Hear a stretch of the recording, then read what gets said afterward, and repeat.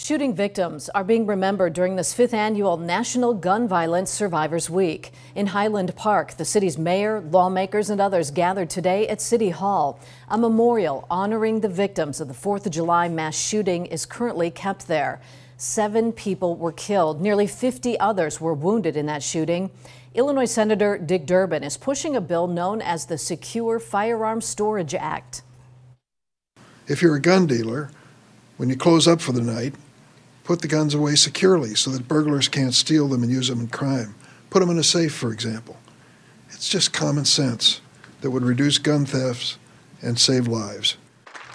National Gun Violence Survivors Week runs through Tuesday.